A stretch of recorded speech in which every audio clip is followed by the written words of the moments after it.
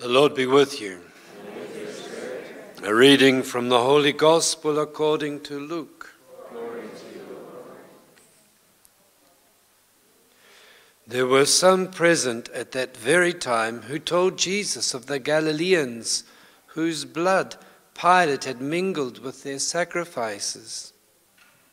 And he answered them, "Do you think that these Galileans were worse sinners than all the other Galileans, because they suffered this?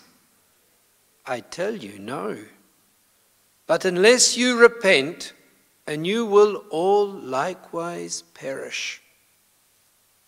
Or those 18 upon whom the tower of Siloam fell and killed them, do you think they were worse offenders than all the others who dwelt in Jerusalem?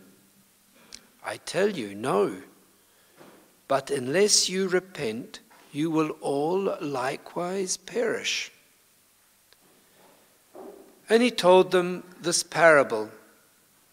A man had a fig tree planted in his vineyard, and he came seeking fruit on it and found none. And he said to the vine dresser, "Behold, these 3 years I have come seeking fruit on this fig tree, and I find none. Cut it down. Why should it use up the ground?" And he answered him, "Let it alone, sir, this year also, till I dig about it and put on manure. And if it bears fruit next year, well and good. But if not, you can cut it down." The Gospel of the Lord. Praise to you, Lord Jesus Christ.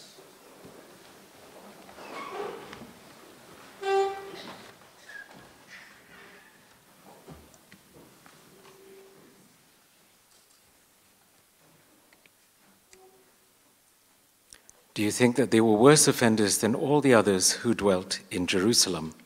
In the name of the Father, and of the Son, and of the Holy Spirit. Amen. There was a group of 6-year-olds who were asked about the passage that you heard in the first reading. Why was Moses afraid to approach the burning bush?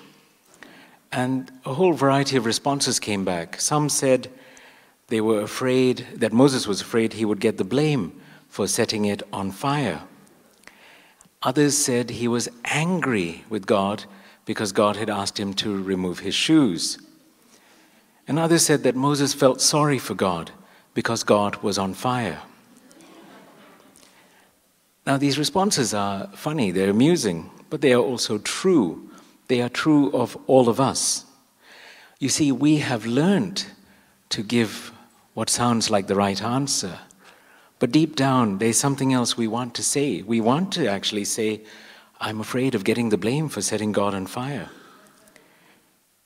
Like the emperor's new clothes, deep down we know something is true, but we can't say it. This is indeed the shape of the world today. There are lots of things that are not true, but we have to pretend that they are true. We have to pretend 2 women can get married or a man can become a woman. We have to play along with this charade, the charade for British speakers. We're afraid to say the truth out loud, to speak our minds. We're afraid that we might get the blame for setting God on fire. Now, all the heresies in the church are childish ideas, but they've been theologized and bolstered by intelligence and stubbornness. But however great the intelligence, there is still that struggle among heretics to free themselves from this childishness. So, for example, the heresy of Jansenism, which basically says, Jansenism is very popular, even if you've never heard of it. It's the idea that somehow we're never good enough for God. So Jansenism thinks, although it's not my fault, I am still to blame, like Moses is blamed for setting God on fire. Or Pelagianism, this also is very popular these days, which is, I can somehow save myself. Pelagianism sees God as a denial of human freedom, rather than seeing God as the source of human freedom. And so it says, well, God made me take my shoes off even though I didn't want to. and I have to do God's will no matter what, because God is terrible and he has all these demands, and I must do that. And if I do all these things in their order, magically souls will erupt out of purgatory and whatever, all this sort of thing. Okay? And then finally, process theology. This is very common again in the world, especially now in Germany with the synodal way and all that nonsense.